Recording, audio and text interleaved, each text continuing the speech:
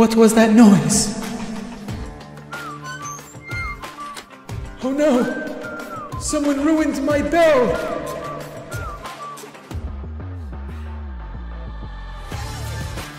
Was it the German weasels?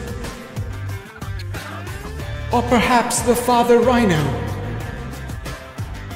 It was the baby rhino with the red duck coming out of his back!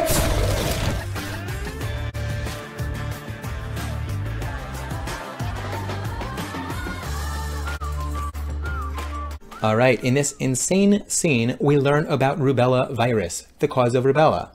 Rubella is represented by this ruined bell. Someone came in the middle of the night and shattered this bell. So ruined bell reminds us of rubella. The owner of the bell woke up in the middle of the night. At first he thought it was the German weasels that did it. German weasels reminds us of German measles, as rubella virus is also known as German measles.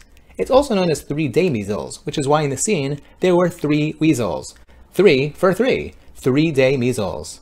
Anyway, we take a look at the owner of the bell, and we recall that he was wearing a toga in his bed. That's how he came out of his cottage in the middle of the night.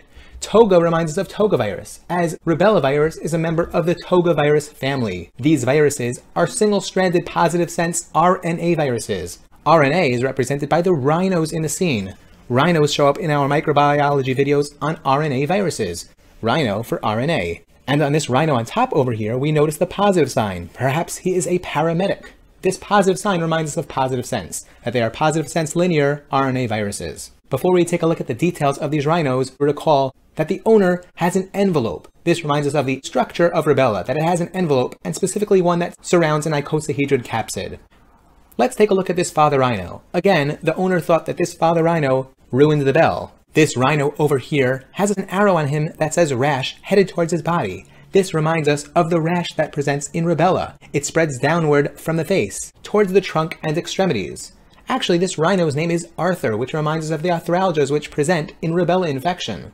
And the huge lymph node behind his ear reminds us of the post-auricular or occipital lymphadenopathy that presents in patients. Finally, this thermometer over here reminds us of the fever that presents. And then we take a look at this picture down here, where we recall the baby rhino. This baby rhino was in fact the one who ruined the bell. This baby rhino reminds us of congenital rubella, a serious disease leading to birth defects. These birth defects include sensorineural deafness, represented by this rhino's hearing aid over here. And the duct that came out of him towards the end of the scene reminds us of the ductus, the patent ductus arteriosus, PDA, which presents in congenital rubella. We also recall that his eyes were exploding. Kind of random, I know, but the eyes exploding remind us of the cataracts, which are part of the triad of congenital rubella. Again, sensorineural deafness, patent ductus arteriosus, and cataracts. These babies classically present with a blueberry muffin appearance, but I didn't put this in the scene since this is not necessary for diagnosis. I just want to end off this scene by mentioning that the MMR vaccine includes measles, mumps, and rubella. It's a live attenuated vaccine given at 12 to 15 months of age, and this virus has greatly reduced the incidence of congenital rubella.